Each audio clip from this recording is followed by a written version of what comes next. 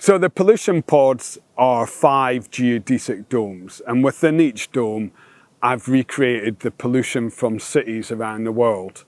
And really for me it's a way of getting people on board with the climate change debate.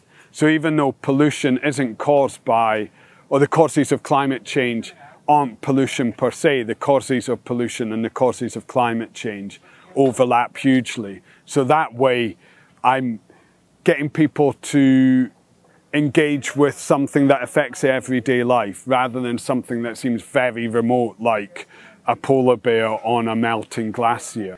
I mean, this is a pretty new experiment for me. I mean, in April, I worked with some students to build a sculpture for a Sky Arts program called Landmark. And that's the first time I started to really work with students to make my own work.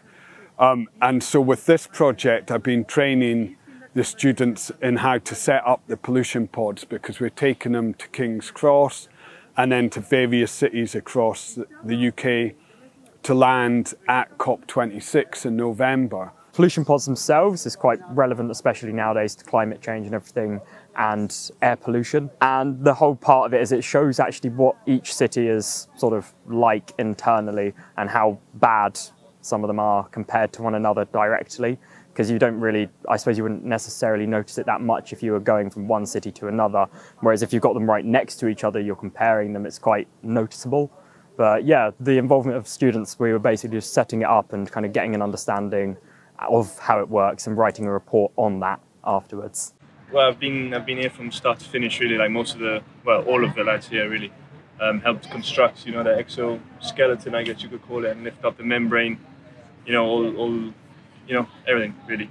In general, everybody, students and everybody on campus, you know, the first time they see it and they come up to you and they're like, "What's this about?" And I'm like, it's the pollution pods. It's provoking a discussion about the levels of pollution in our cities. And they may not quite understand, and you just like, go ahead, take a stroll through.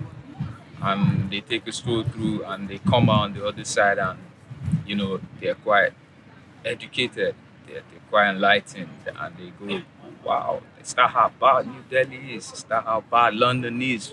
Londoners, for instance, don't even know how bad their air is, you know. So this way, the students get an amazing real-world experience. They get it on their CVs.